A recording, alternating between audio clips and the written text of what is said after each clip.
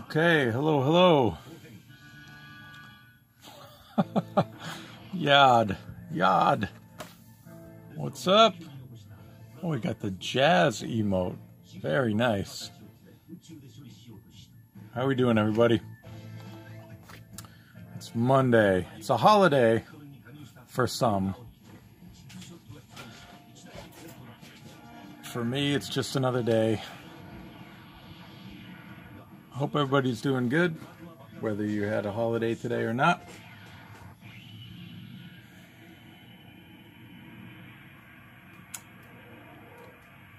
So what I'm going to do here today is just a sort of a close-up shot of Sunstreaker. I don't have anything, I didn't have a sketch plotted out or anything, so I'm just going to do kind of a bust shot here and see how it goes. Corinne, hello, you had a holiday from lab work, that's good. Did artwork, even better. Productive day, Clock Foxed, very nice. Hello, Goober Art, Zombie Prowl, Alodromo, I keep thinking it's Sunday. So, here we go. I want to give, hey, what's up, Dimooch? Josh Perez, Superstar. Working art as usual.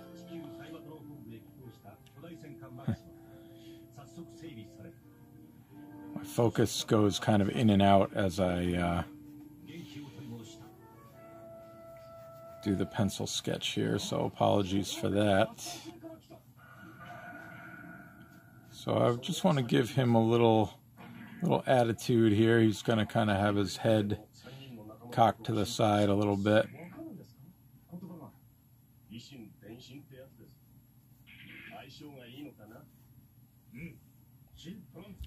Artaholics, very nice.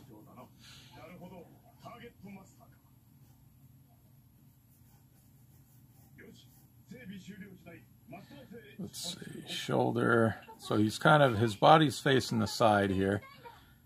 His head's turning to face us. His body is kind of sideways, so here's one shoulder here, other shoulder back here. I'm going to have to look up the character model to make sure I get this right, but I want to have sort of his arms folded here. I'm going to have his fingers, let me move the paper up a bit. Fingers coming over the edge of the arm here.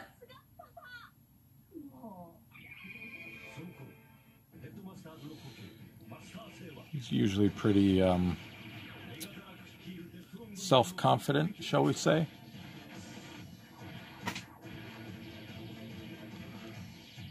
Hello, Serenth 12. So Sonny's got his little motor thing on his back, and he's got his kind of weird ear thingies. They're not actually ears, but things coming out the side of his head. So give me just a second. I'm going to Google his character model here.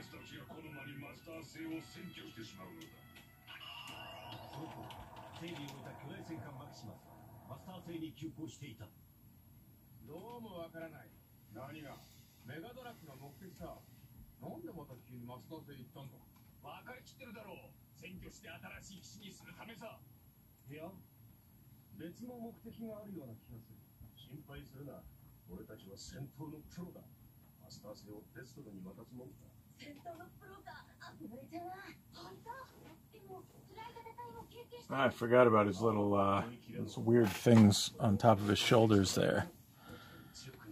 So his G1 model is extremely simplified, so I'm going to, because I'm a glutton for punishment, I'm going to complicate it a little bit. I'm kind of used to drawing him in his is it Universe mold, the one they used in the IDW comics, starting with All Hail Megatron. I think that's Universe, but I don't know, Chug, I guess people would call it.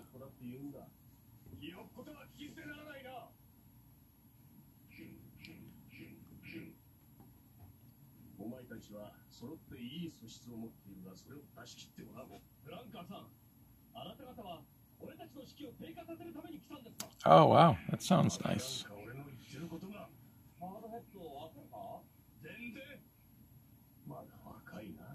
So I've got his head tilted up at an angle, and you can see I'm just, hopefully you can see, I'm just kind of loosely plotting out the eyes, the nose, get the cheekbones in there. He's going to have a little bit of a smirk on his face.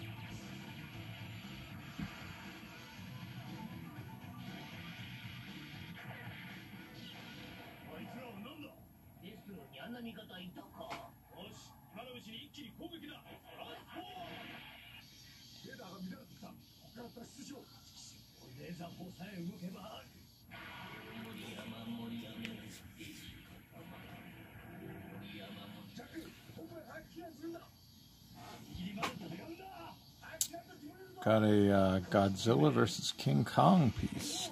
That's fun.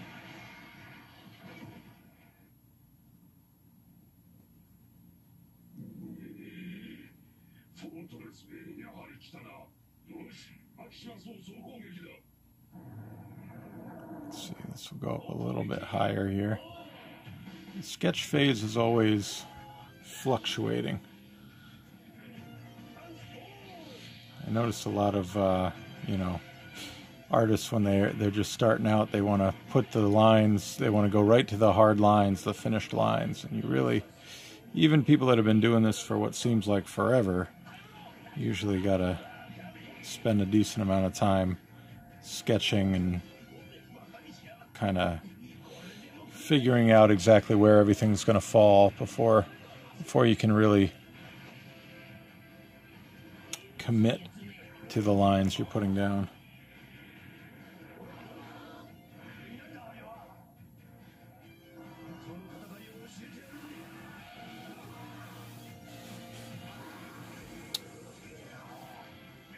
Sideswipe or Sunstreaker, which one's my favorite?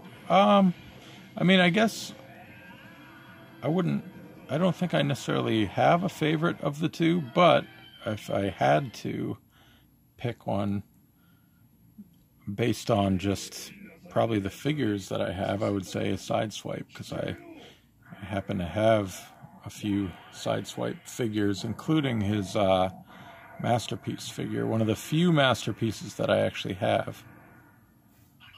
But, you know, that's nothing against Sunstreaker. Just kind of who I happen to have.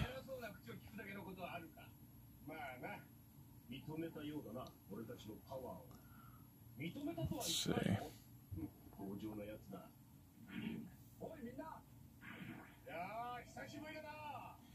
Yeah, we'll start with a good foundation.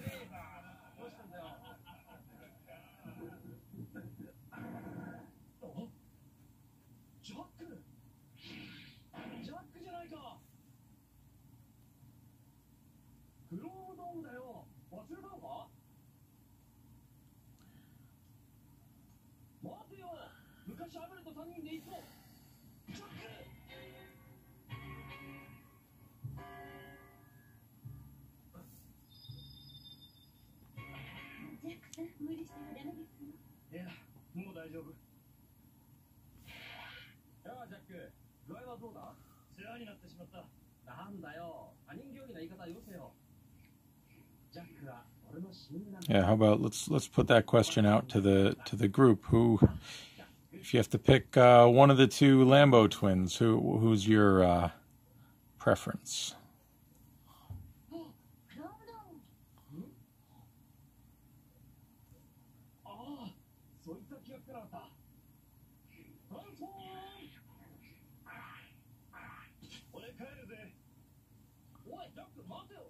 G2 Sideswipe, yeah, that puts a different wrinkle in there. There wasn't a G2 Sunstreaker, was there?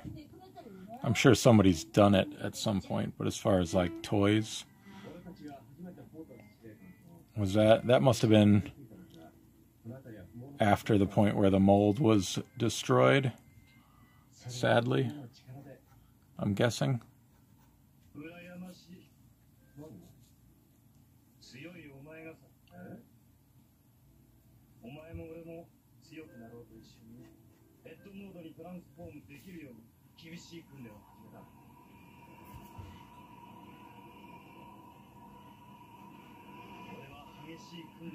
Let me just see here. I think the,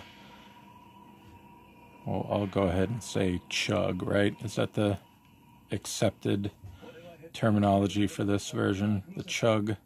Sunstreaker actually had this sort of shape to his little cheek protector doodads here.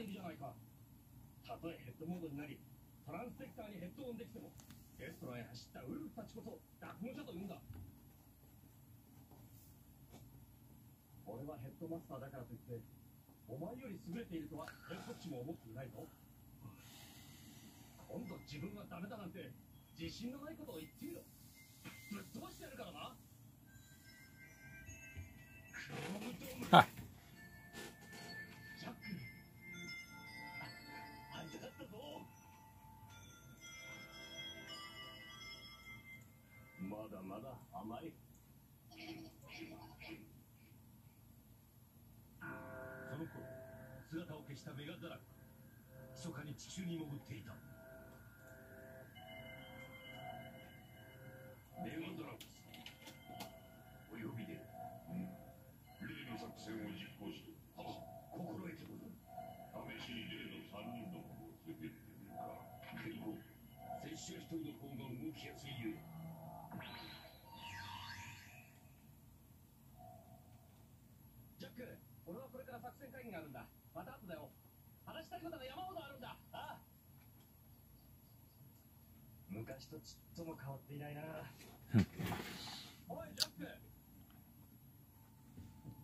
Alright, so I guess these things, I just had to peek at that character model again.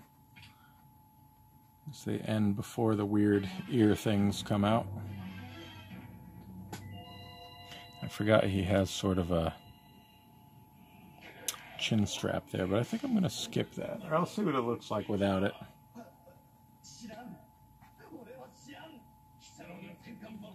Kind of make this a bit of a hybrid.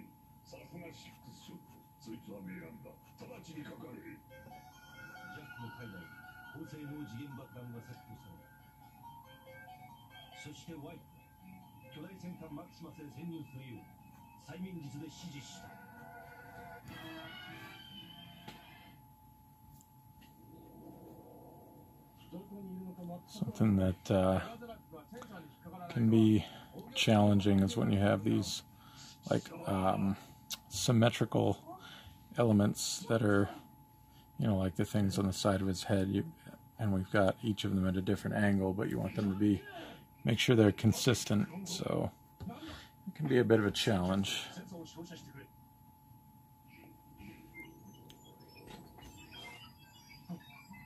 I think we got him pretty good.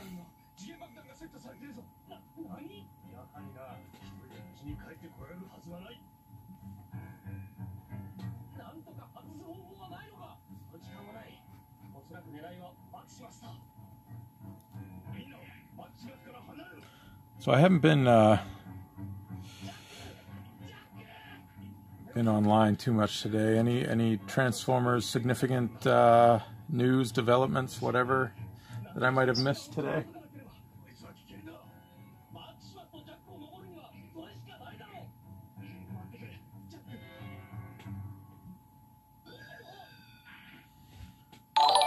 Hello, Benster.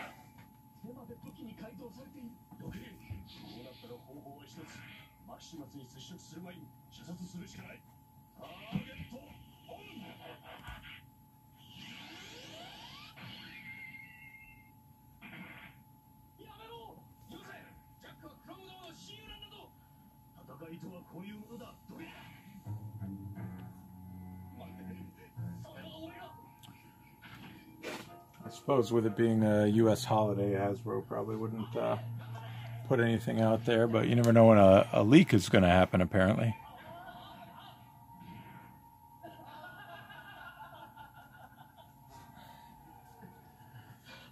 Alright, that feels pretty good. Let's get the chest and the motor on his back squared away here.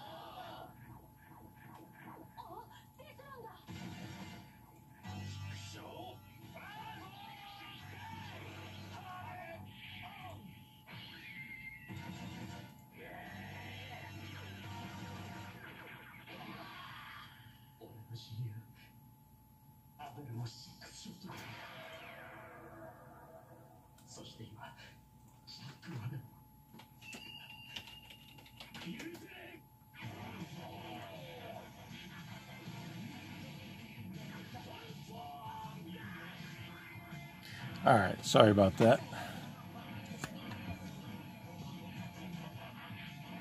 Oh boy, what did I miss here? Don't let Josh fool you. He's probably the best hugger out of... actually, no, Jack and Josh should have a hugging contest. Those two are top huggers among IDW folk, for my money.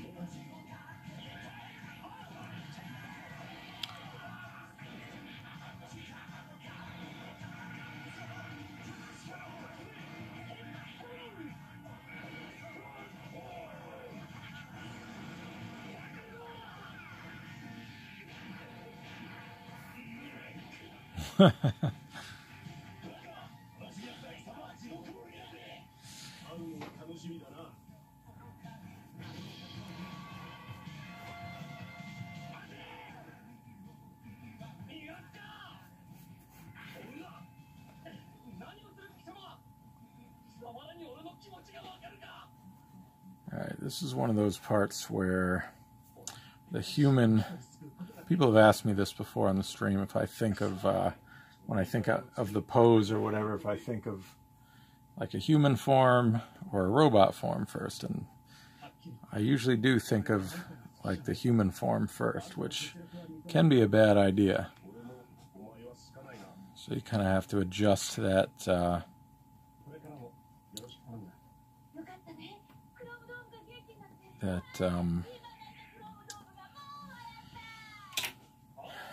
the outline to fit now like a larger robot form. I probably, you know what, I probably should give him the chug chest, which has kind of a raised up bit here.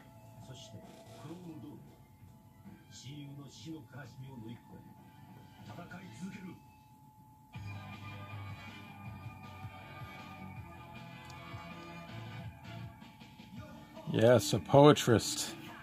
I love that.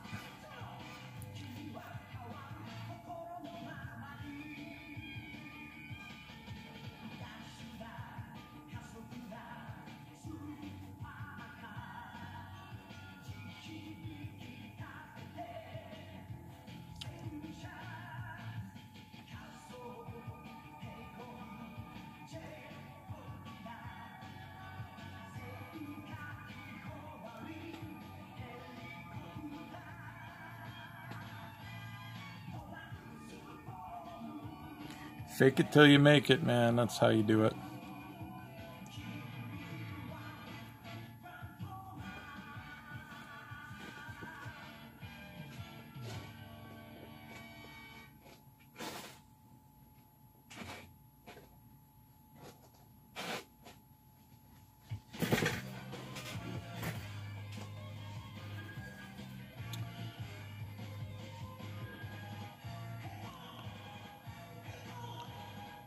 Things like this are why I usually like to have this all plotted out before I start the stream.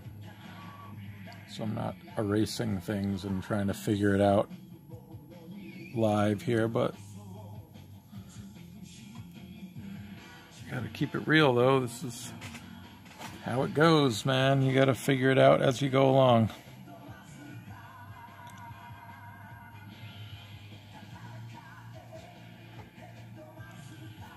Alright, so that's...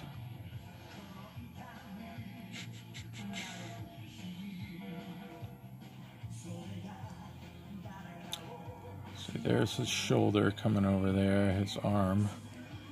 And the other one would be... Looks like he's got these lines coming down the front. And then auto brand, Autobot symbol in the front here.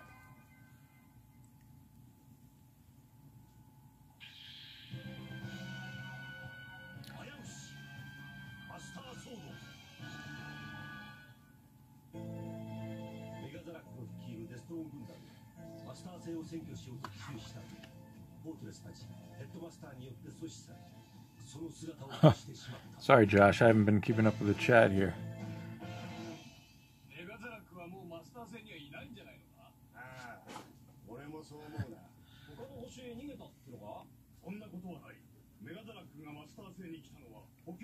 I would have transformed.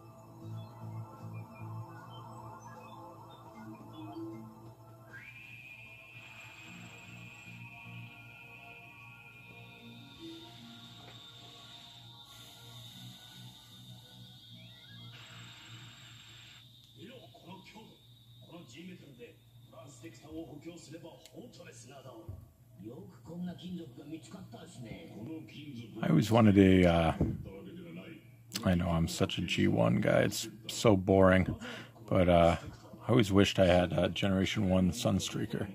It's so hard to find now, and I never had one when I was a kid. A friend of mine had a Diaclone version. I didn't understand what that was back then, but I went over his house.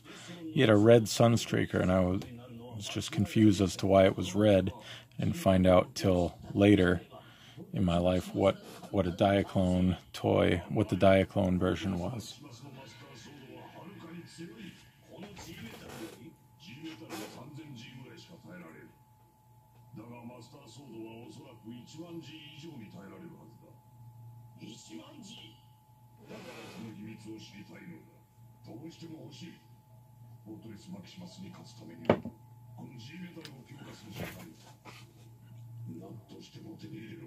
I did love Bob.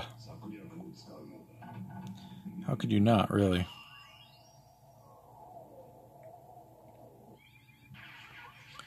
Going back through the Ironhide miniseries, it'd be fun to imagine one of those Insecticons was Bob. If there was one that was like just kind of harmless in the background, he kind of survived the whole thing. Became Sunstreaker's little friend.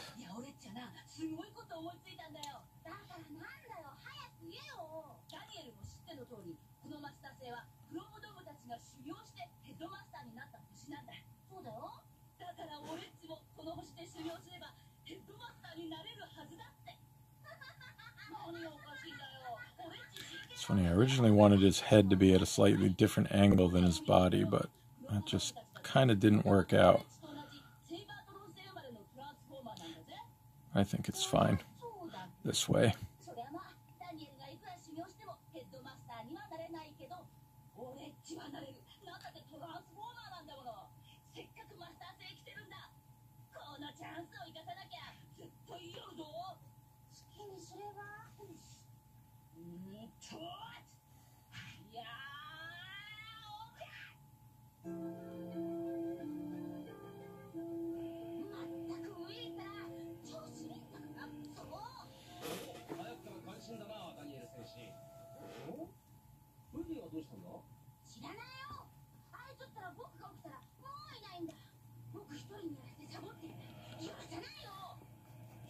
Alright, so his shoulders had kind of a little part on the edge that went up here. I guess that was supposed to sort of replace his little pointy doodads on the G1 figure.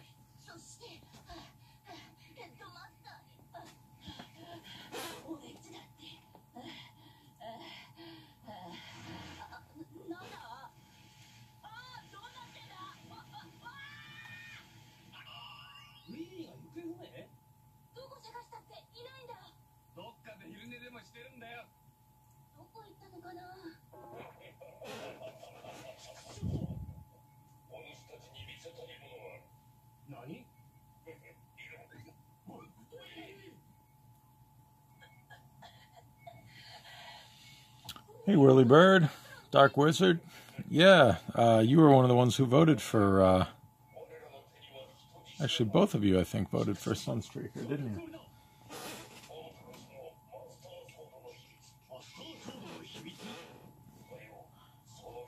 It's kind of become the Chug version here, IDW version, however you want to put it.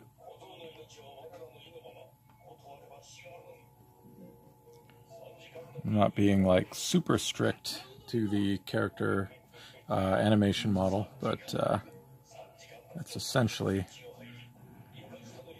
what it wound up as. The G1 model is just so simplified, the helmet design specifically.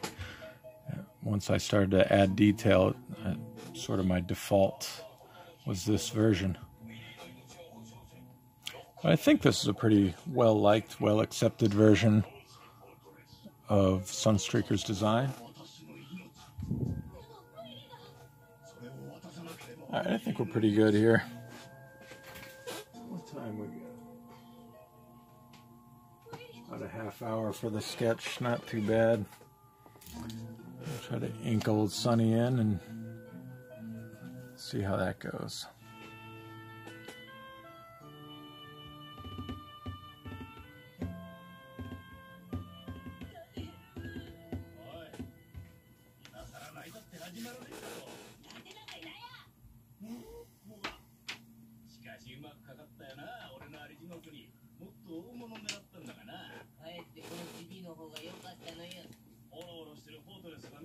Alright, so I'll just jump in with the old number 1 micron on the on his face here.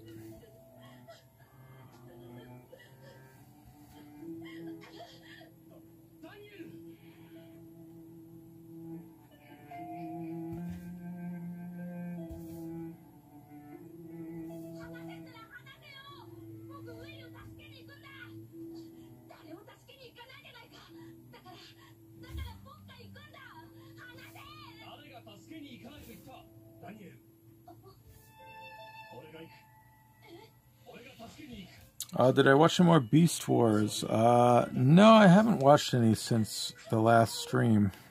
We had a busy weekend this weekend, and I didn't really have a chance to watch much during the week, so still on, I'm pretty sure the last episode we watched was the second part of the floating island deal there.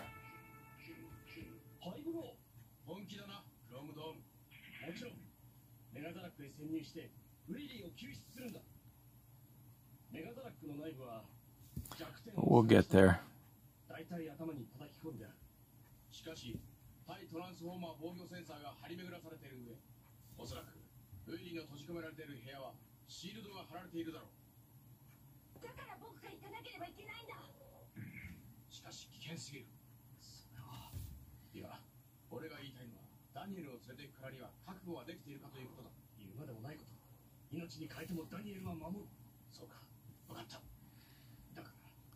Sunstreaker's got a pretty sturdy chin down here.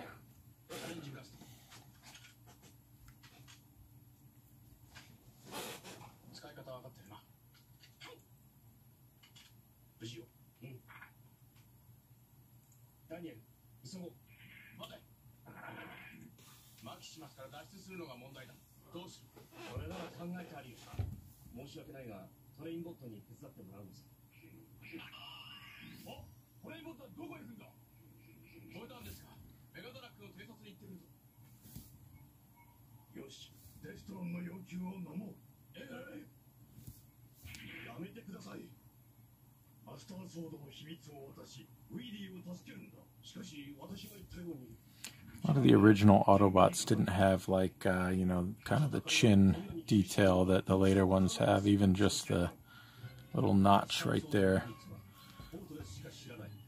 Although, I guess the IDW version did. I'm going to leave it off there. I think he looks more youthful without it.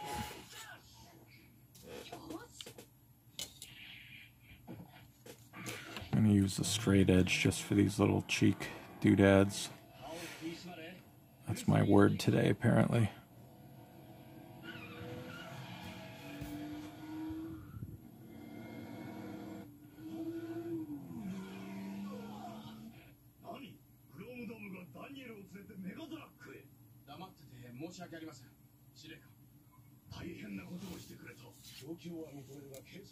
Ha! Anti-slap shields. That's pretty good.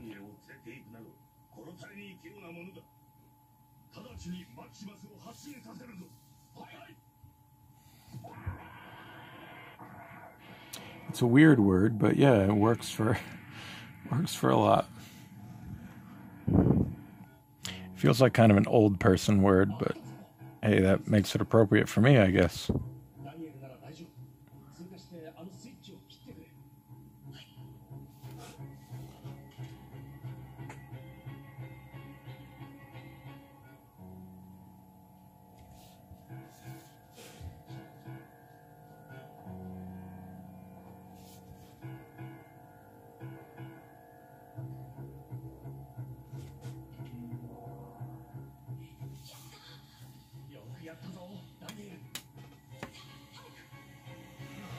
Thoughts on Netflix Transformers?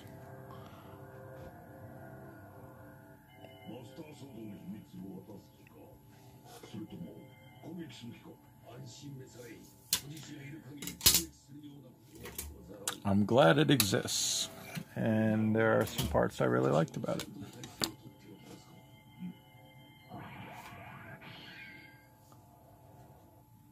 Oh yeah, see, you're a bit younger than me, but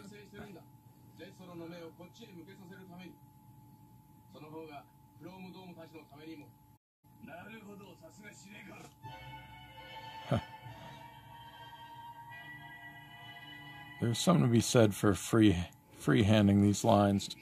Makes it feel a little more organic, but when the line is this long, I kind of need to take the straight edge to it.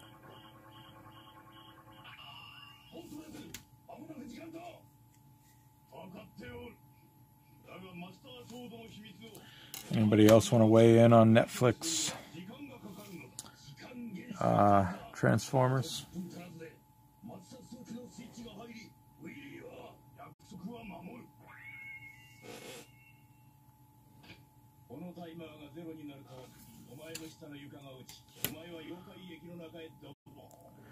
I came home, my son was actually watching some Cyberverse today. It was early episodes, which I've caught part of before, but I would like to watch more of that eventually.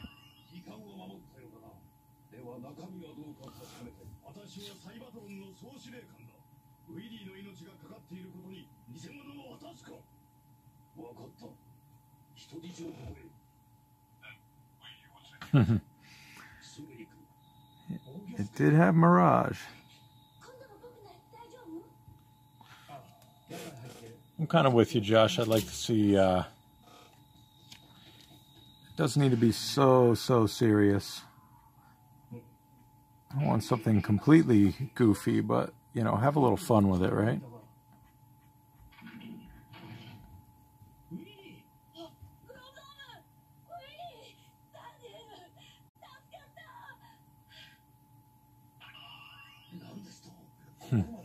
Rude Bumblebee. I like that.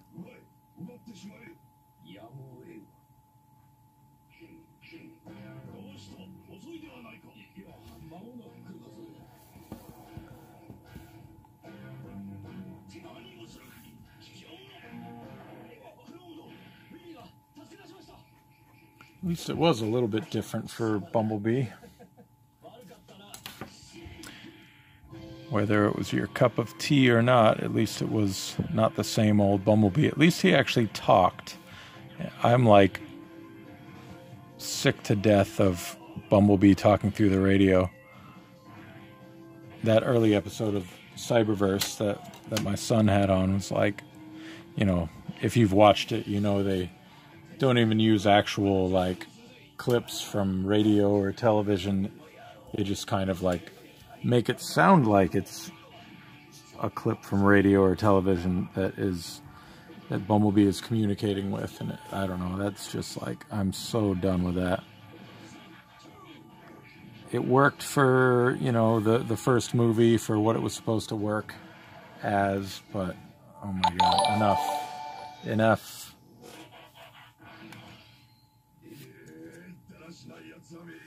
Yes, the overuse of the models for the generics, yeah. That was a little weird. I mean, I get it, but kind of like, I don't know.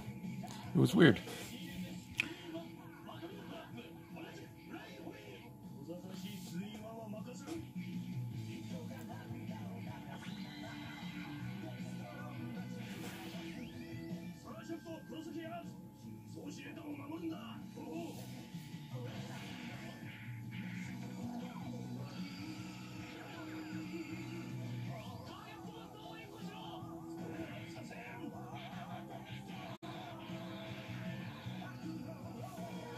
I gotta track down like a soundtrack for these Japanese shows.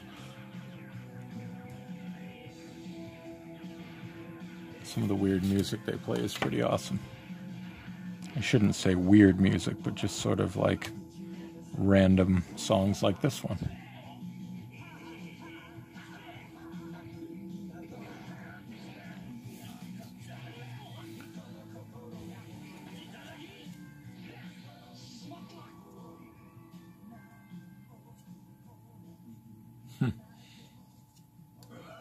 Those lips were something.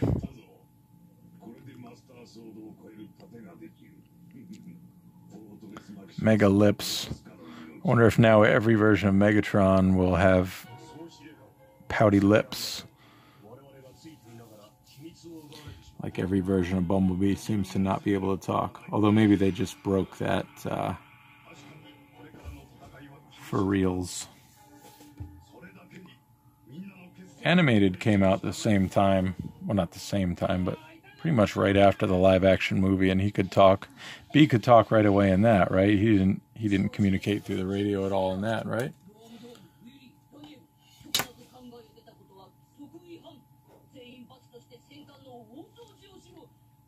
That was a fun Bumblebee, I thought. I mean, the whole series was fun.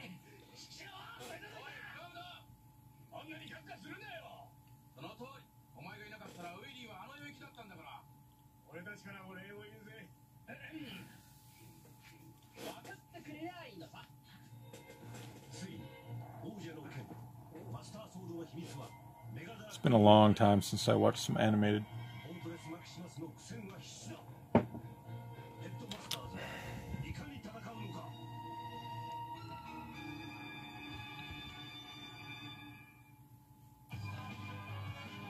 I should force my little man to watch it with me. Indoctrinate him properly.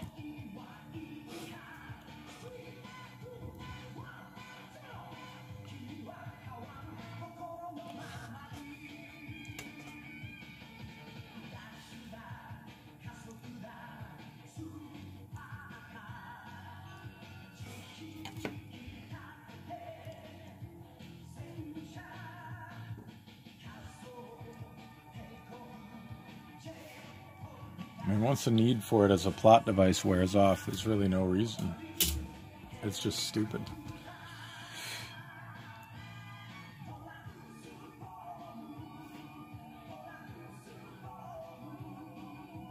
I mean, it's great. I love it.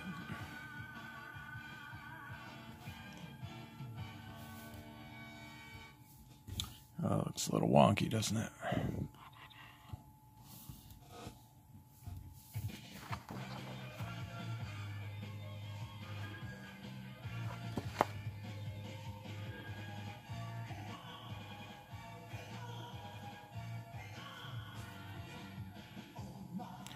I have to fix this. I'll fix it in post-production.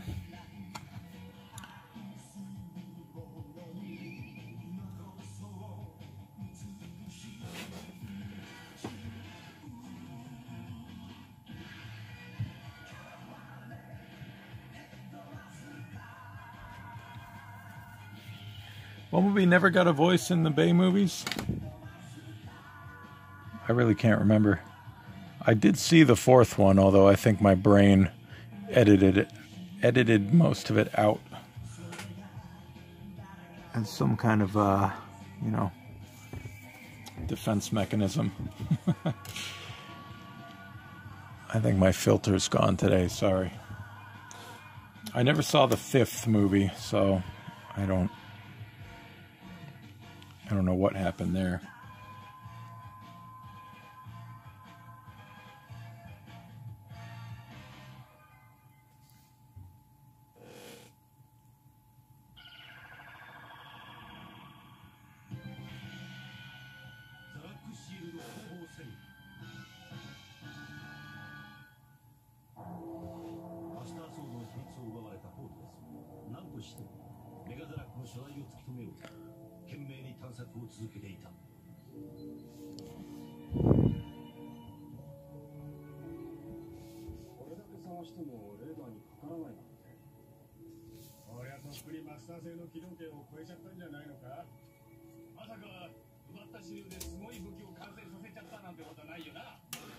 I think Lockdown was the big baddie in the fourth, right? Because I did see that Lockdown showed up with his big bounty hunting ship, and the scene where his face turned into some kind of cannon gun thing. I did see that.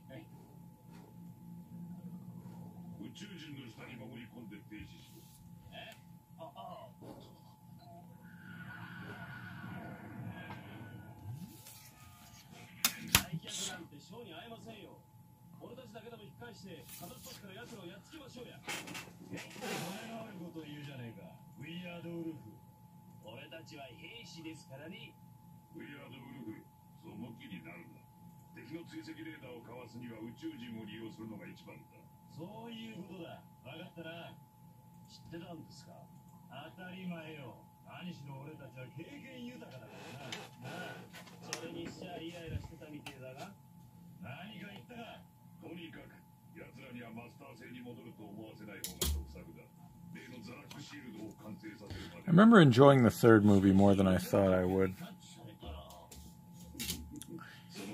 I'll say what I usually say when discussing the Bayverse films. I'm not trying to rip them, and I understand. I appreciate that they exist and what they did for the franchise as a whole. I'm not trying to rip the Bay movies. They work for a lot of folks. They're not really my preferred version of Transformers, but I don't want to slam them either.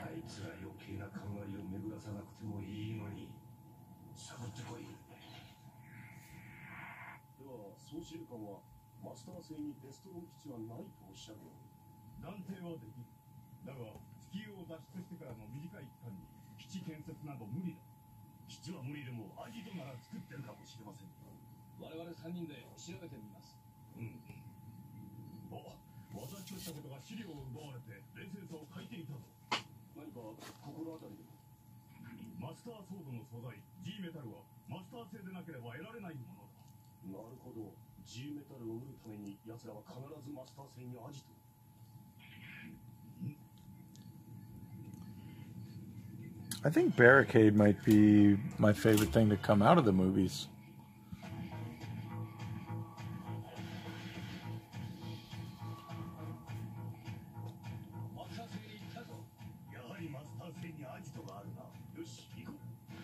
I mean, for the sake of saying something positive about the Bayverse movies, that first chase scene between Bumblebee and Barricade was pretty freaking awesome, in my little tiny opinion here.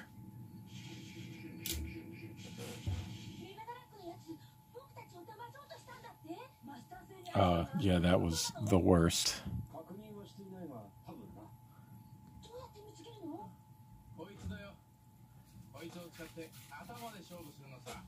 The Romeo and Juliet law thing was the moment for me when it went from like, you know, okay, yeah, I'll tolerate, you know, the parts of Michael Bay that are not my favorite, because, you know, he is good at other things.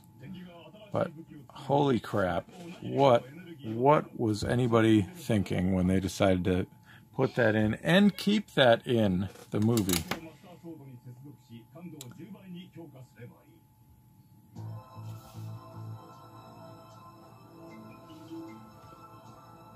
At most, that should have been a deleted scene that somebody discovered years later, or something.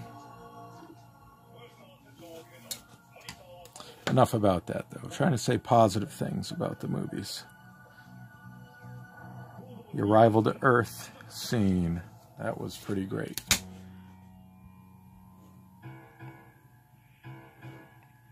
The first moment that... oh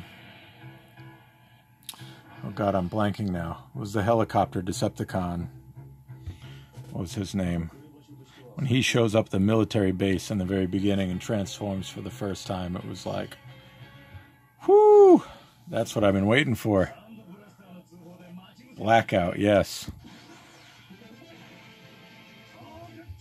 And yes, the score, I will agree. The score was very good.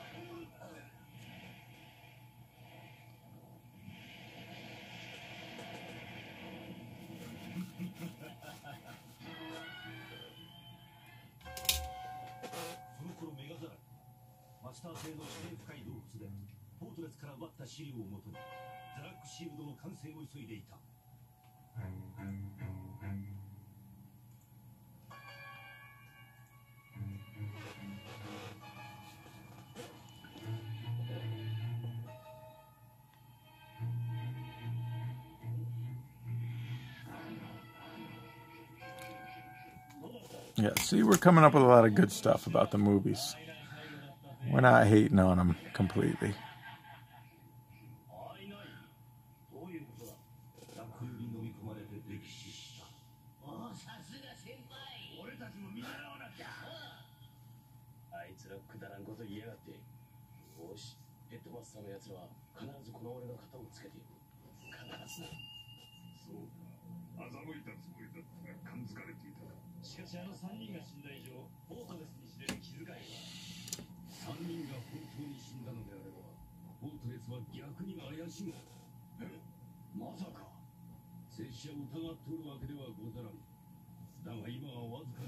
It's also probably worth mentioning that I think, for the most part, people really liked the Bumblebee movie. I know I did. So without the Bayverse movies, we wouldn't have gotten that.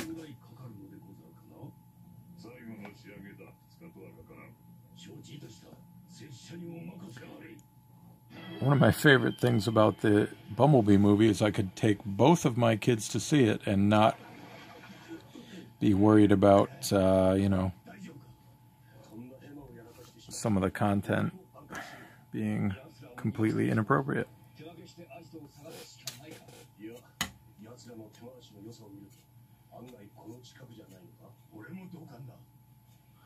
I would agree with that. I think it would be much more interesting with Michaela being the main character.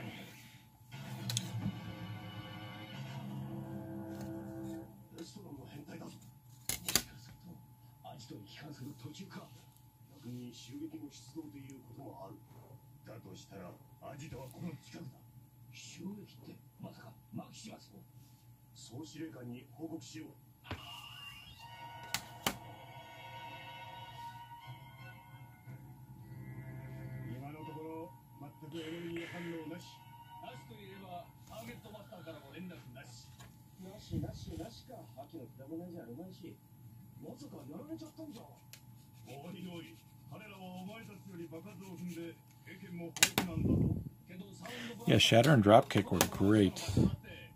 Poor Cliff Jumper, though. Why Cliff Jumper? Why does it always have to be Cliff Jumper? It's a hard luck little bot. Recent versions, at least. He did survive the 86 movie, though. Although he kind of, like, faded into obscurity. Does anybody remember, was he in any season 3 episodes?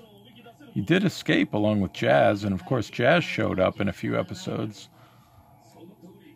But Cliff Jumper I don't actually recall seeing in any season 3 episodes. Although, once again, it has been a very long time since I watched those.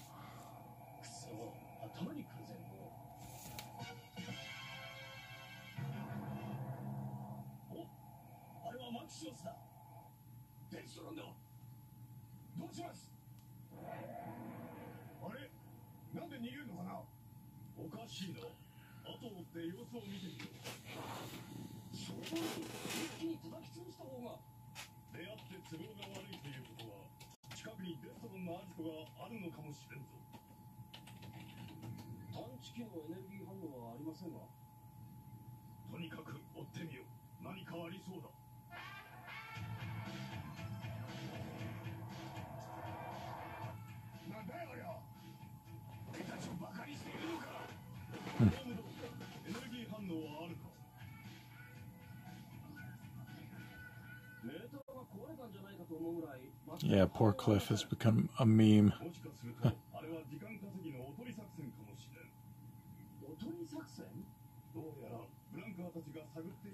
Yeah, Angela Bassett is kind of a powerhouse. Looks like a pretty great casting choice.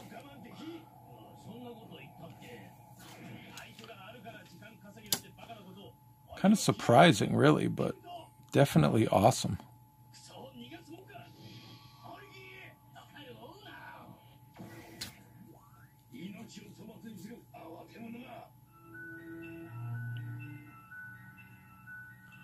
Thank you, D. Miraz. Did you know that, or did you look that up?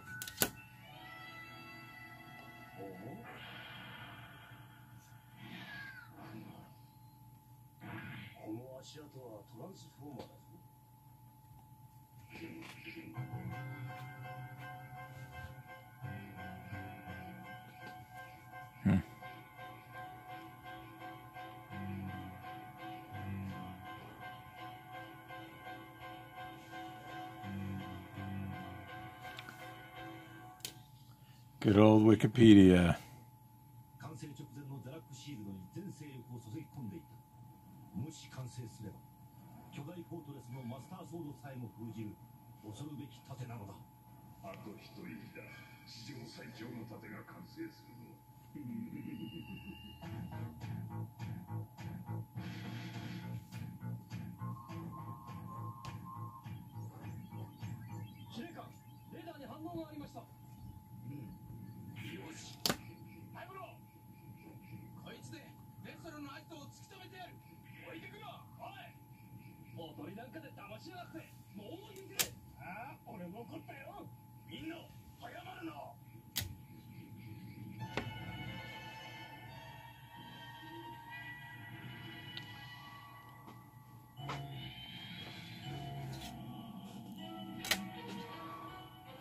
Right, in Prime he was The Rock, right?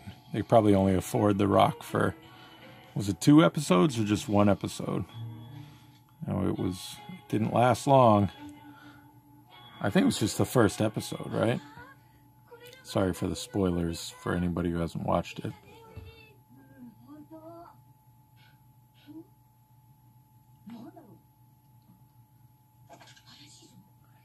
Right, I did remember that about Casey Kasem. Had a legitimate gripe with what you just typed there. There was a serious stereotype issue with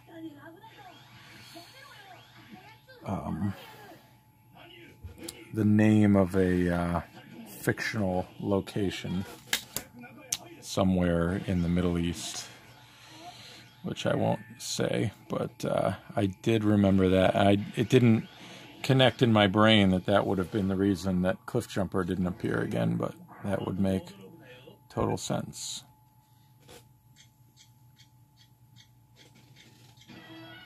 Yes.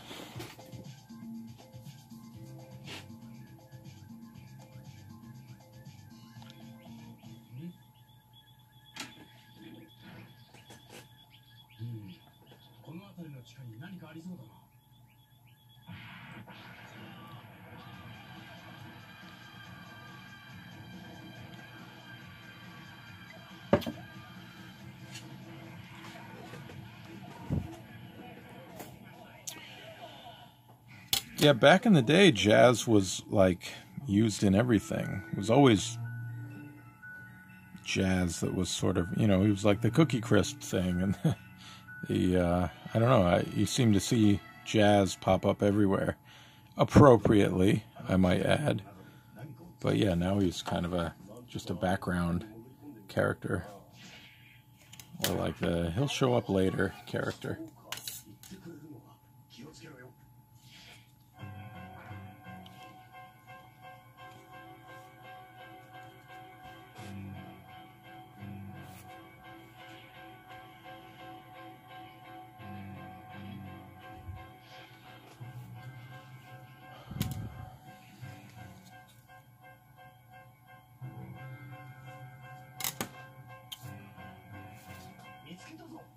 Alright, let's see here.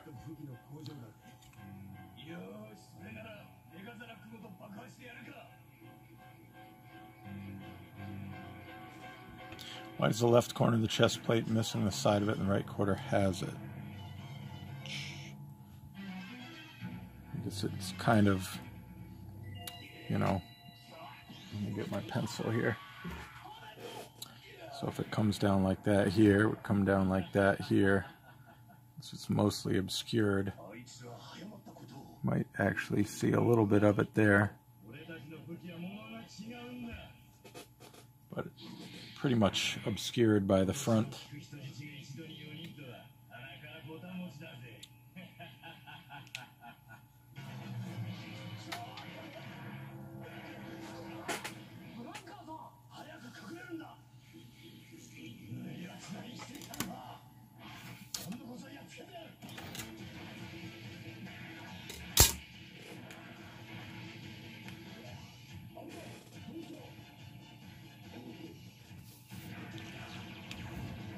I have to say, even being kind of the jazz fanatic that I am, I don't really have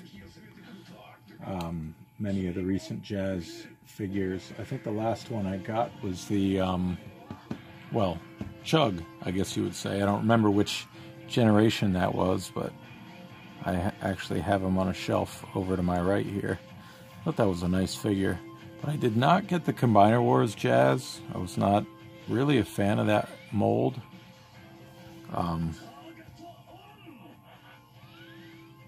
And there was one after that too, wasn't there?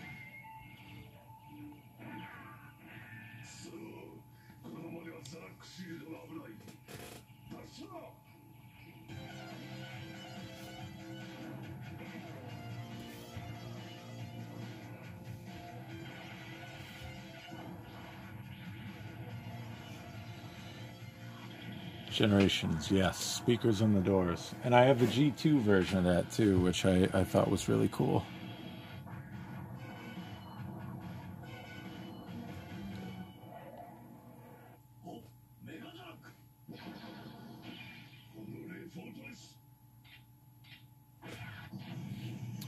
Yeah, the Flame Toys one, the one that you posted on my page last week, that thing's pretty sick.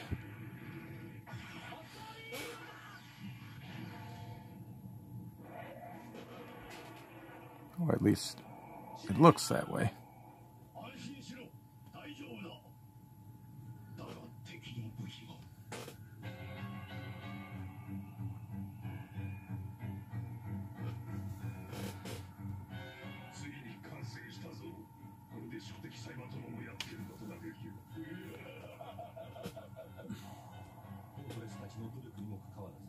That's right, there is a wheelie repaint of that, isn't there? I forgot about that. Was that a Collector's Club thing?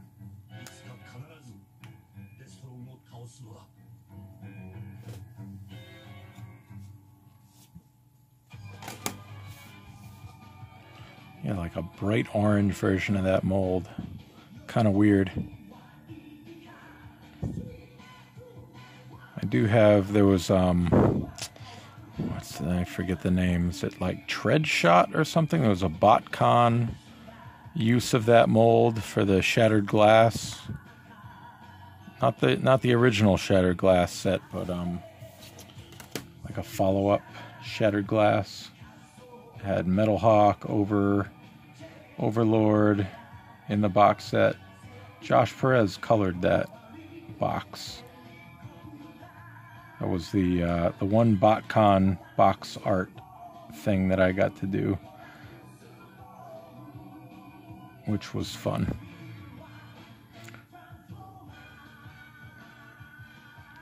It was one of my sort of like career goals, was to do box art for a figure. And BotCon was a good way for me to do that, since most of the Hasbro box artists, well, now they go through Volta, but before that they wanted their artists to do the full color art themselves, which isn't really my game.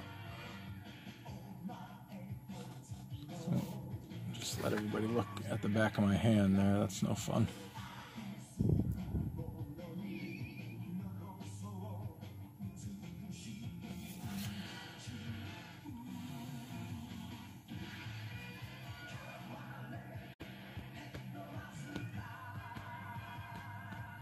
All right, they did a stepper out of that mold as well, didn't they? I do have the stepper version of, I think it's Downbeat, maybe, the third-party Jazz. I do not have the actual third-party Jazz.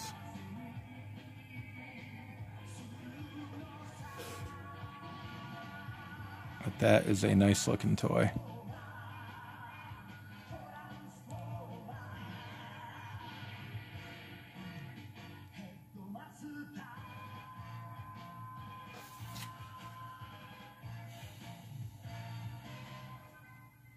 Marcelo did it for a long time, but now the siege and everything, he might have something to do with it, but I think it's all done through Volta. Whether it's him working for Volta or what, I'm not sure what the actual arrangement is. It very well may be him.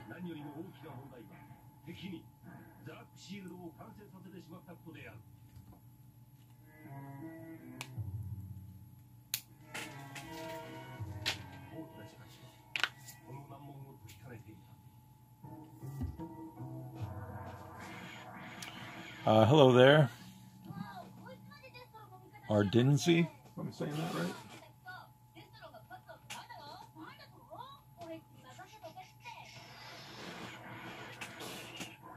Alright. I'm going a little over an hour here. I gotta get the these weird lines on his chest done, and then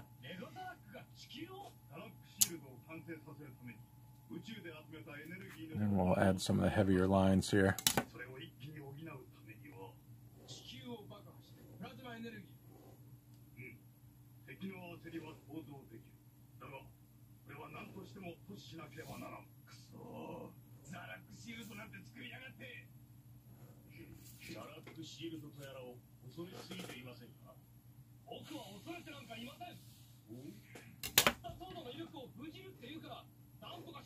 Yeah, Volta, I don't actually, you can actually find their website online, but they do commercial art for all kinds of different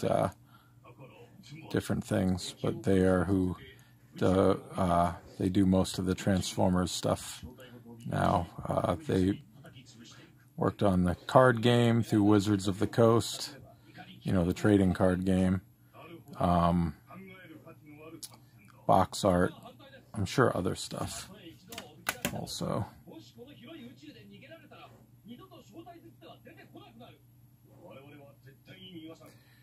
The great Sarah Peter DeRoche works for them. She was the project manager for a lot of the cards that I worked on.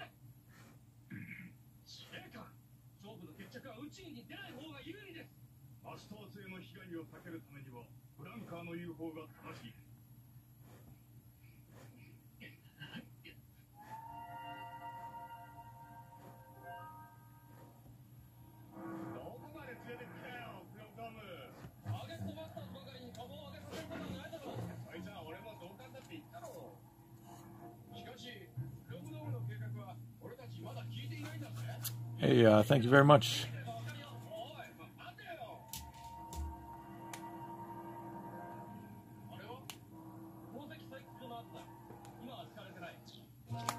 I appreciate the kind words.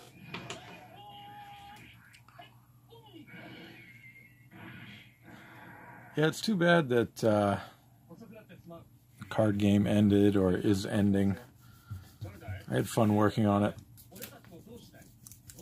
And yeah, it seemed like a fun little game.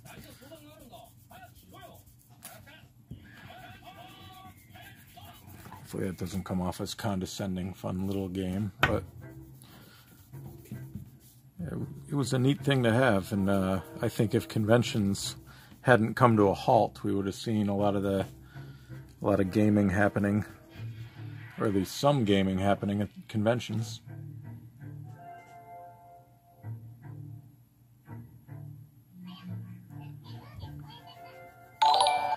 Right, yeah, the other mobile game did have some really nice art also. I think that those were all Volta.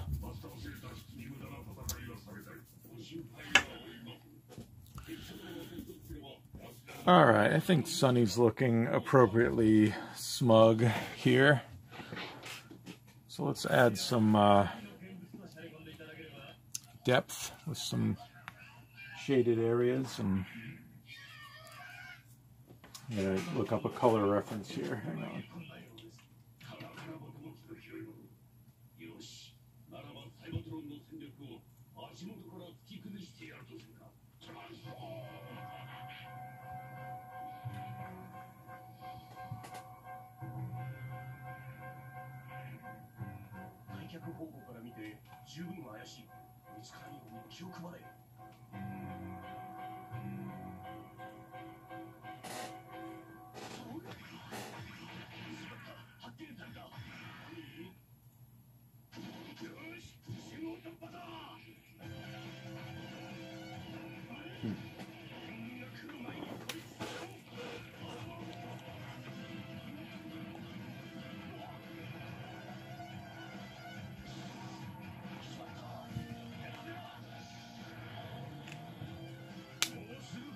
All right.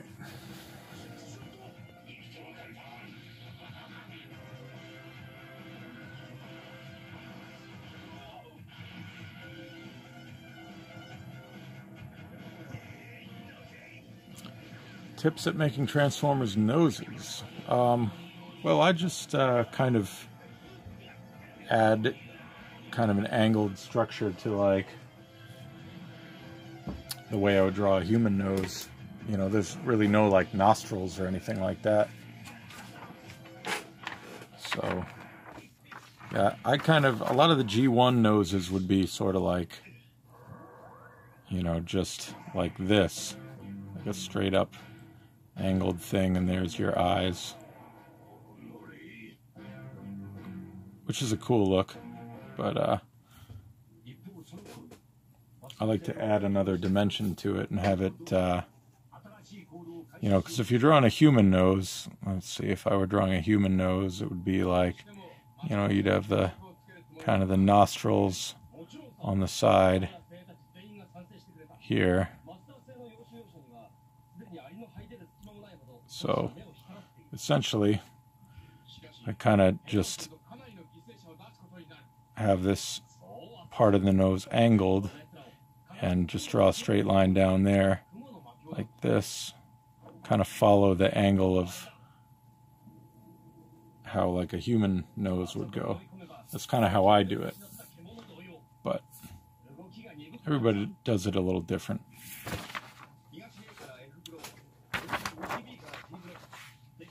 Ah, thank you. I appreciate that.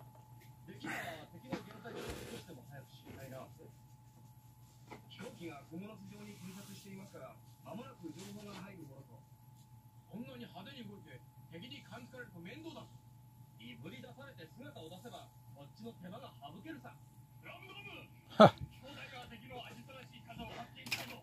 We got the puns. Got the puns going here. Alright, so his helmet is mostly black. So usually I do the shadow on the underneath portion of everything, and this won't be any different. So any of the black surfaces that are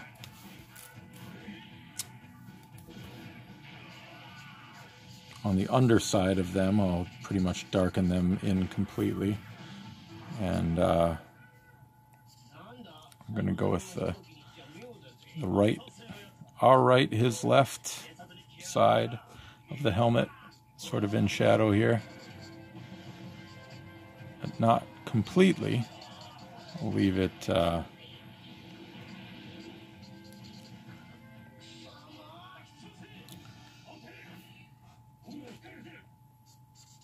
little bit sort of angled where the shadow falls.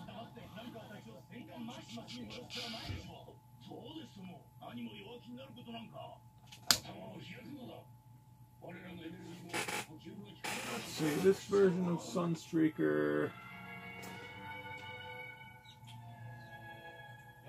Oh yeah, interesting. So G1 has yellow hands, IDW has, well, this version has black hands. So we'll roll with that.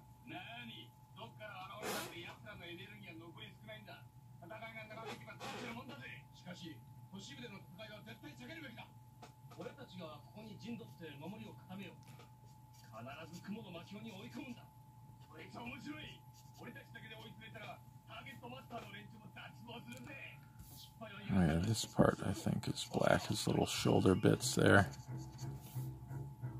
And the windshield is black. I think that's good.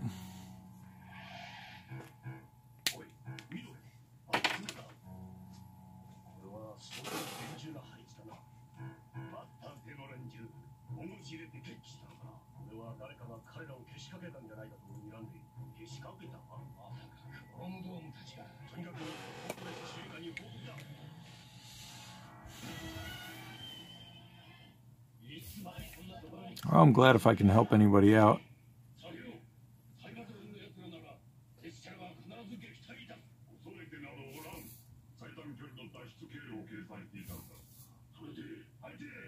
The joy of drawing Transformers should be shared by everyone.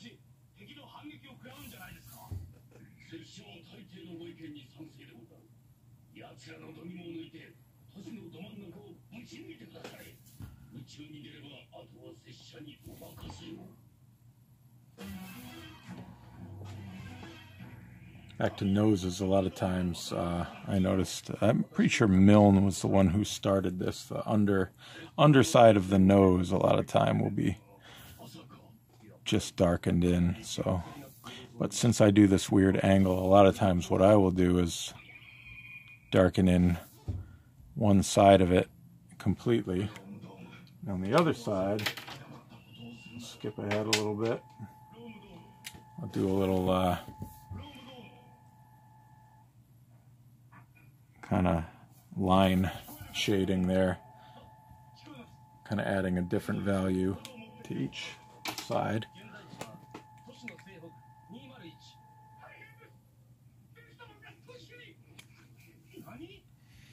You know, there have been some official how to draw books done. I believe Nick contributed pretty heavily to that. I think there's one with Guido as well. I bet Zombie Prowl will have the info on that one. But yeah, maybe it's time for another one.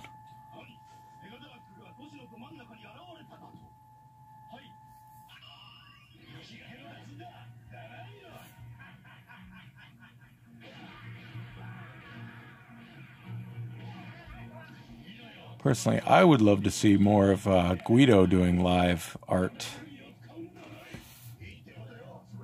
He's one of the few artists that I haven't had a chance to meet yet. But you know, I love his work, and one of the things I feel about his work, and hopefully it's, you know, not taken the wrong way, is he just makes it look so easy. Like, for all I know, he might be struggling at the board for, you know, a significant amount of time trying to get things just right, but to me it looks like he just makes it look so easy. So I'd love to watch him do it live.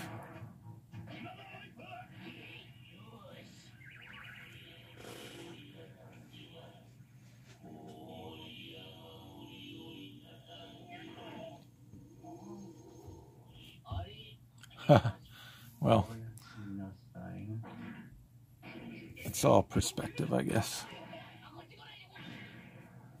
Sometimes it feels easy, sometimes it feels like a challenge.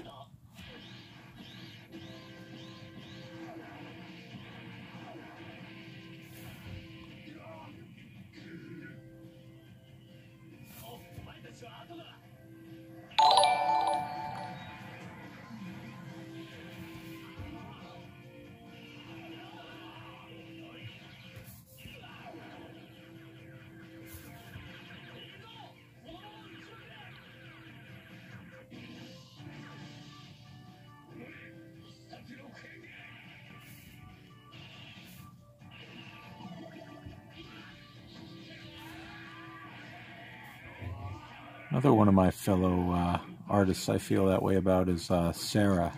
Once again, Sarah, like, her work is just, I don't know, so smooth and nice and clean. And it just looks like, I've never watched her work, although I have met her, but I've never actually watched her work. But she makes it look easy. Her work looks excellent. And, yeah, I don't know, she might, same thing, she might stress over it or whatever, but it just looks so good, and she makes it look easy, I guess.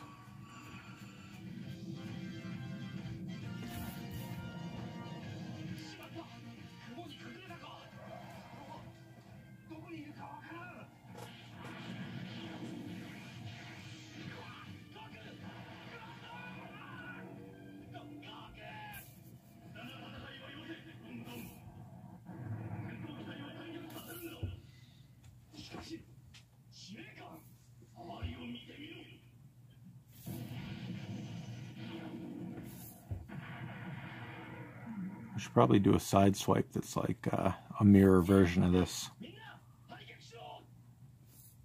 Or not, who knows. Maybe next week.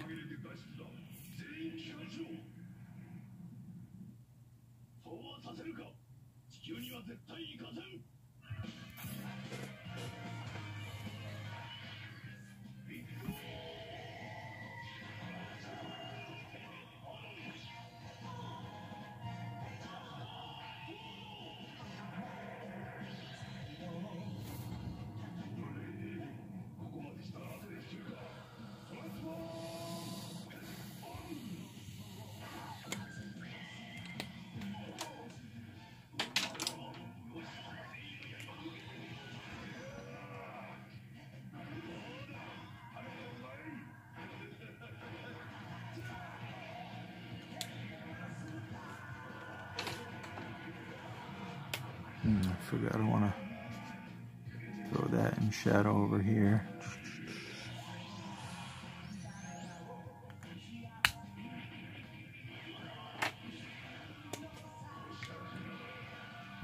I've actually been meaning to draw a side swipe for a while.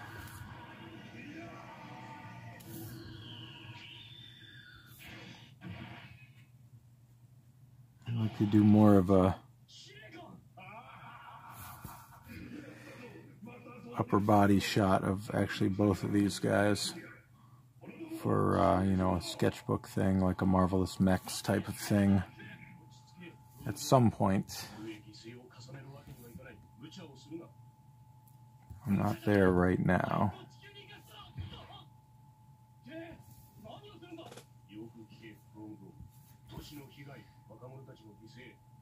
Let's see.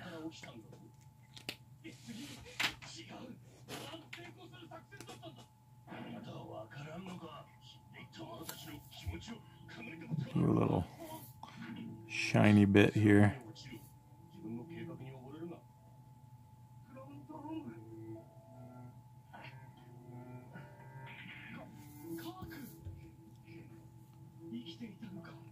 If anybody's watched Headmasters, one lesson you can take from that show is don't make friends with Chrome Dome. If you're one of Chrome Dome's old friends, good things are not going to happen for you.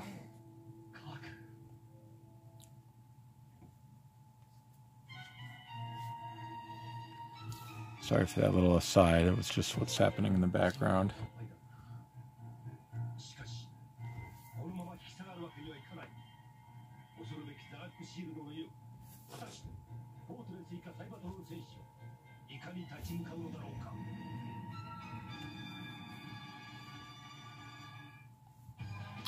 You know what, Demiraz, I was actually thinking about that just today. Like, I might do that at some point. Right now, these pieces are part of my, like, you know, I pop them up on eBay each week after the stream, or a few days after. So I kind of want to have a finished piece each week as opposed to something that stretches over multiple weeks. But at some point I might get to a place where I can do that. Because it would be fun to do like a bigger piece and just chip away at it each week.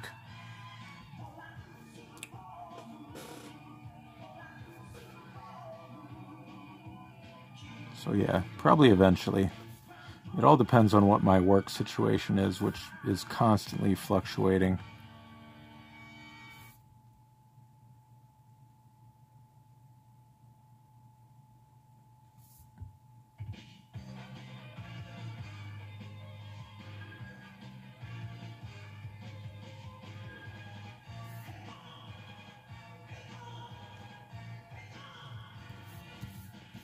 There's one cover that I'm still waiting for word on that I may or may not be able to do it. I can't tell you what it is, haha, sorry, but I'm really hoping that it goes through. Just to tease you all a little bit there with something that may or may not happen.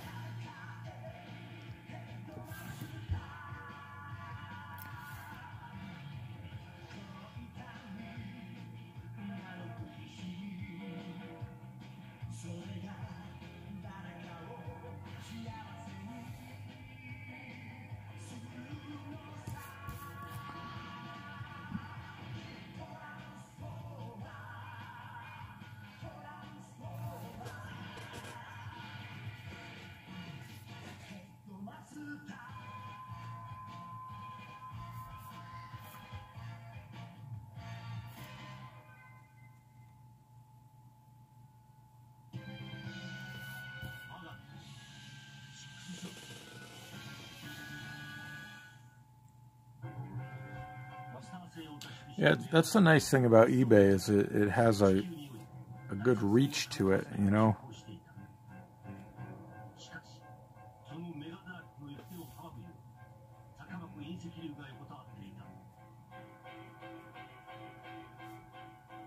There are some things that I'm not a big fan of about eBay, but one thing I do like is definitely the fact that it, you know, it gets exposure all over the world, and you know, people anywhere can bid, and most places you can ship to still. Although right now I think there are still a few places that, because of the pandemic, I can't ship to, but for the most part you can make the artwork available anywhere. I actually have the Leo Zack from last week is up there right now, along with a couple other things. We'll see what happens with that. I was curious to see if somebody over in the market that Asian market that got the Victory cartoon would bid on it. Although I'm not sure if any of those countries are, which countries, if any, are on the current list that I can't ship to.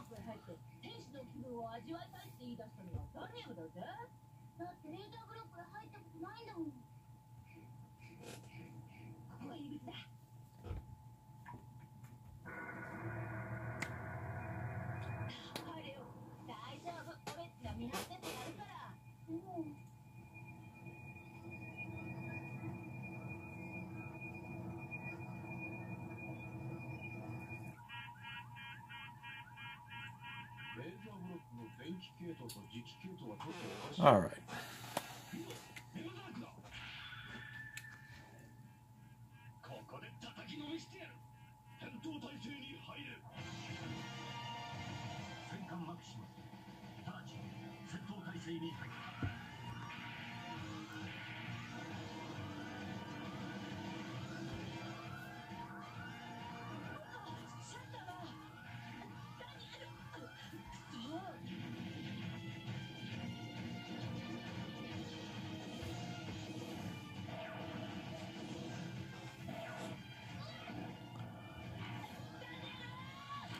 Overlooked Autobot. I would agree with that, actually.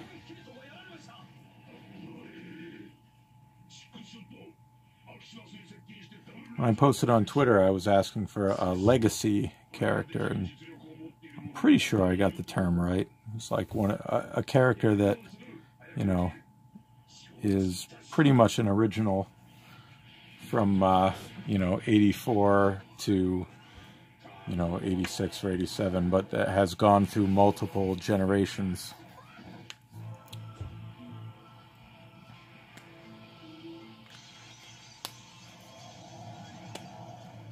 Sunstreaker, I think, does get a bit overlooked.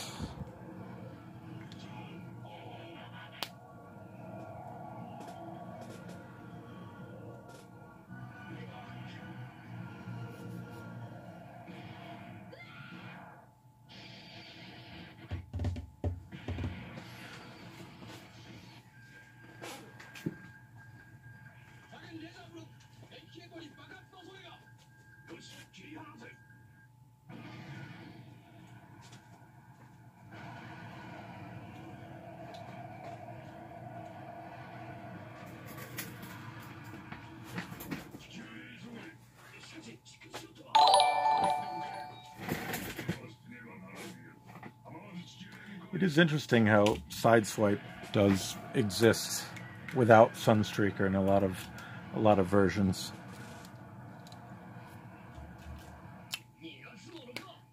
Maybe a bit unfortunate.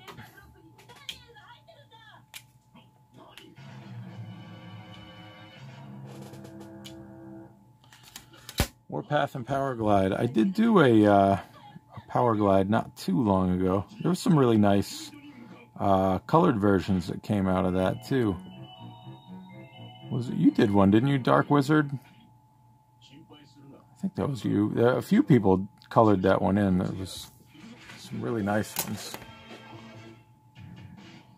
Anyway, Warpath. There's a new toy for Warpath coming out that looks pretty cool. IMO.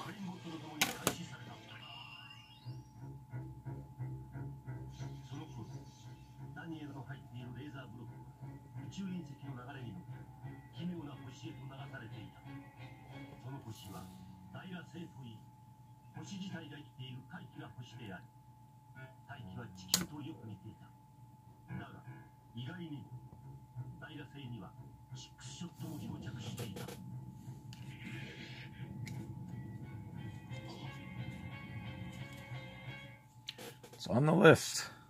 The never-ending list.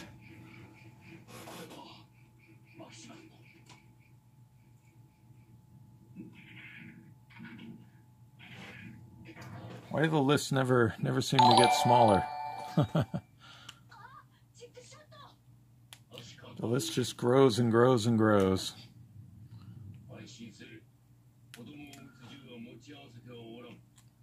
Alright, time's sort of getting a little short here, so I better speed things up a little bit. I'll add some weight to the lines around the edge here.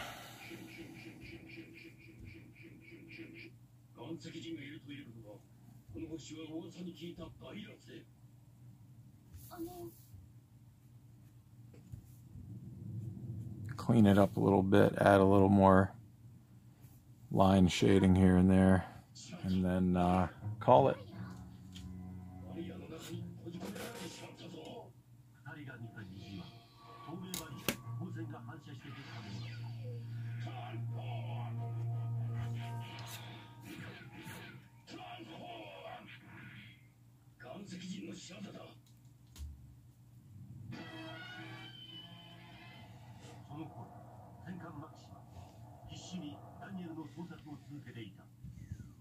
Too many straight lines. We are overdue. We were talking about that earlier. We are overdue for a nice jazz figure.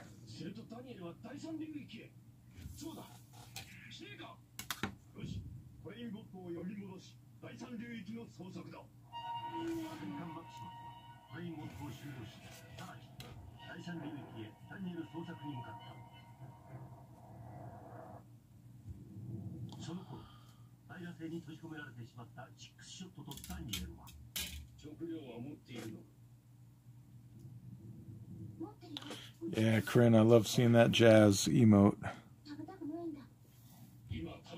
I actually don't even know how to do that myself, but I'll figure it out at some point.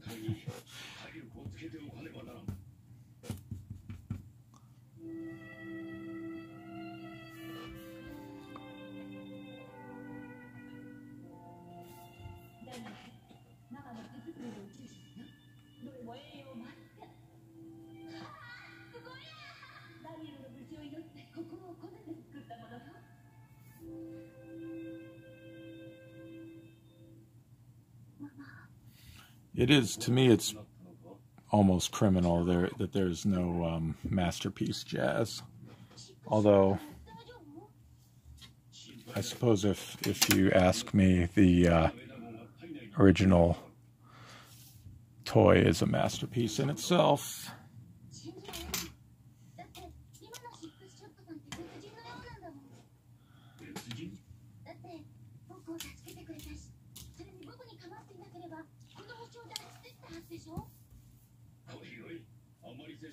But out of all the characters that we've gotten, I feel like Jazz is definitely overdue for a masterpiece toy. I understand the licensing issues, but just because I understand it doesn't mean I have to like it.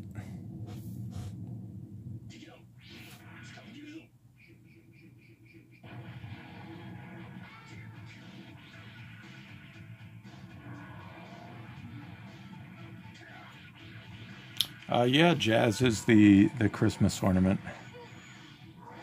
That one I don't, I probably won't be investing in. I haven't gone out of my way to get any of those.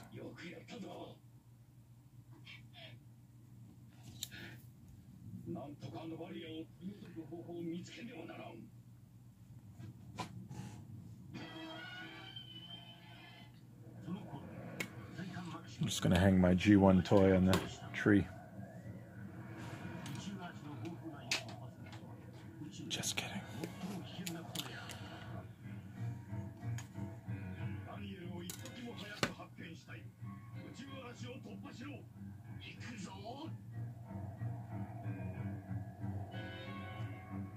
For me, the tank mode works for Megatron. There's obvious issues, especially in the United States, with a gun toy. So I understand the need to change it. You know, I've got my Megatron gun toy, so you know, I don't, you know, have a burning need for one, but I understand why they changed it to the tank. For me, the tank feels like a natural evolution for Megatron's alt mode.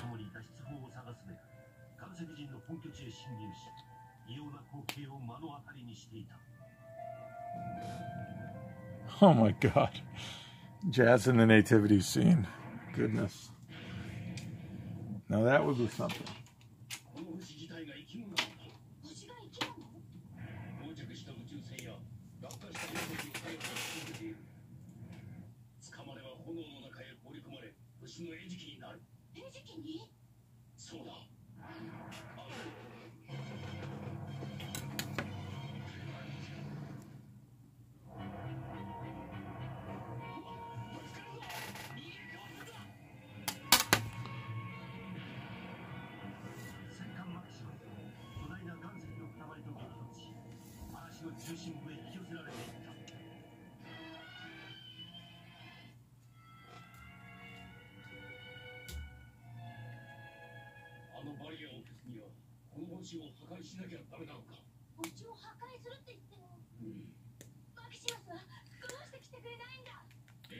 Yeah, really, Megatron's alt modes in different versions have been kind of all over the place.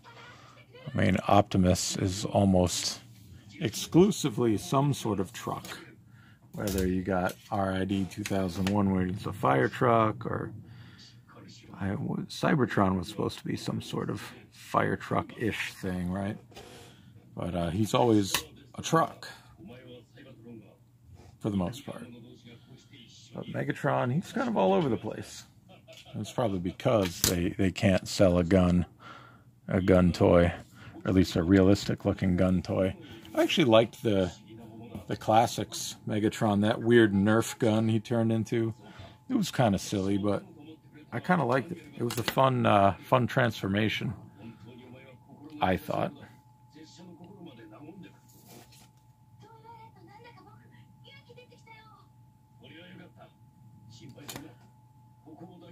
Yeah, animated Megatron was nice, I thought.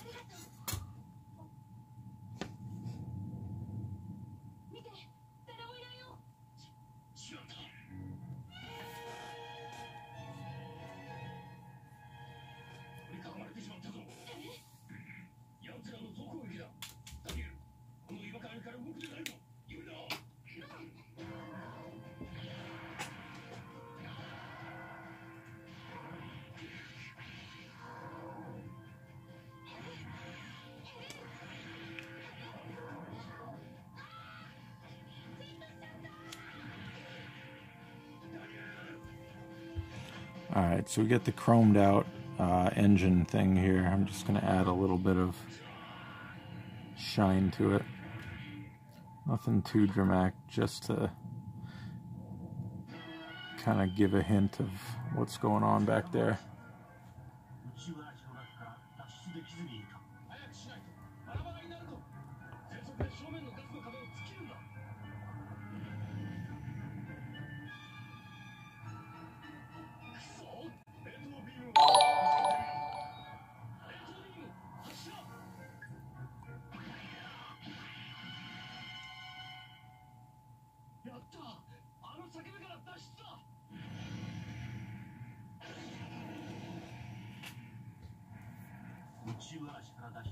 Kind of add a little bit of a, kind of as if his head is casting a bit of a shadow on the back there.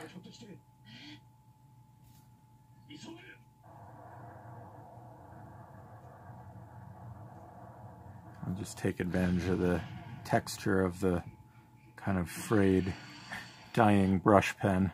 It can get some nice texture out of it.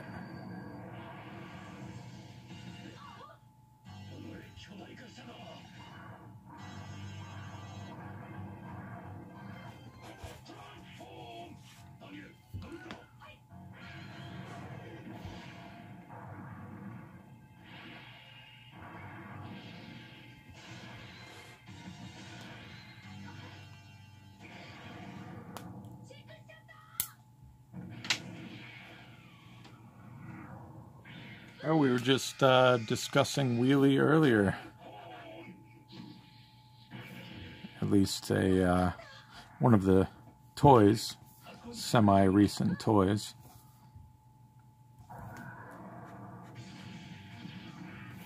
Alright, I'm going to throw in some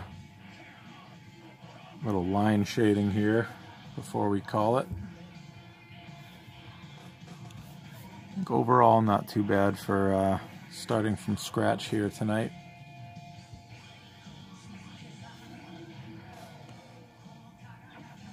Thanks to everybody who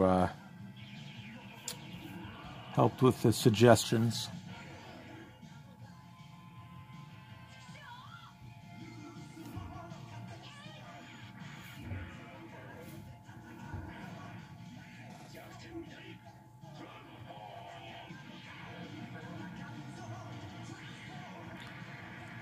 This was Sunstreaker. I don't want to really scuff him up. A lot of times when I draw Transformers, I'll add some dings and dents and scuff marks and stuff. But with Sunny's reputation here, I think we'll keep him pretty clean.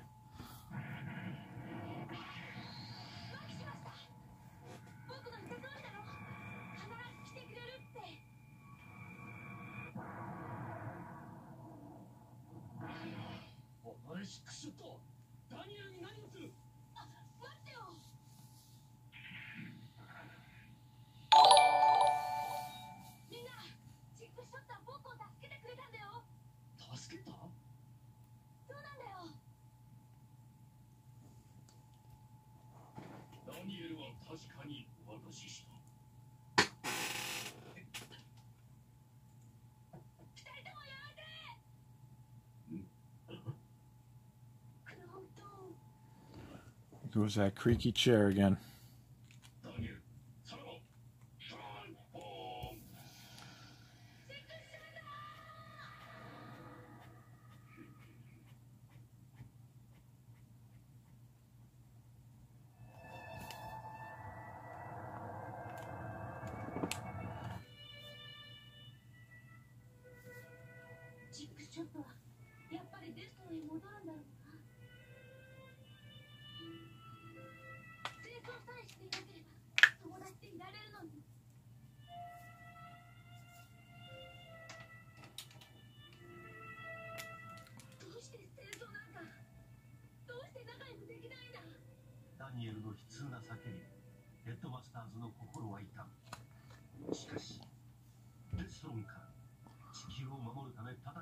Color next.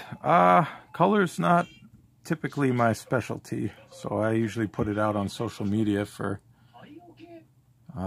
anybody who wants to take a crack at it can give it a shot.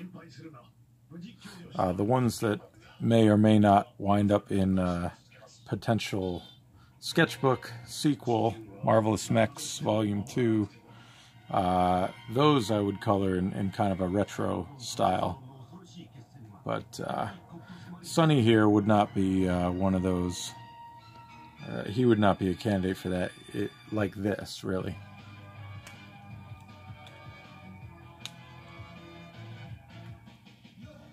Thank you. Thank you. And thanks for everybody's nice colors on these. I really love seeing what you all come up with.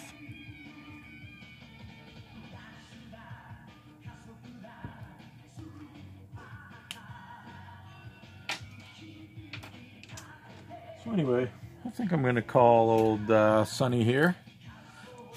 He's looking pretty spiffy. Throw a little signature down here.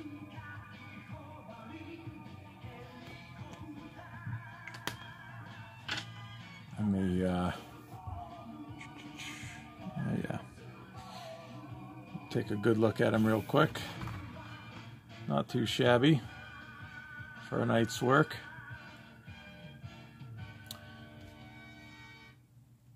Typically, those of you who are here every week know it already. But for anybody who is new to the stream, typically I'll do more of an upper body shot of the robot rather than just kind of a head and shoulders shot. But either way, if anybody wants to color it, they're more than welcome. I will upload it to my Twitter, which is KCW Collar, at KCW Collar, all one word. So yeah, if you're interested in coloring it, check it out there. So yeah, thanks for joining me for the stream tonight. This was fun. We'll do another one next Monday. And yeah, hope everybody has a great week. And we'll catch you later. Whoa, check that out. Nice. Got all three of those going, Kryn. Very good. Love it. All right, take care, everybody.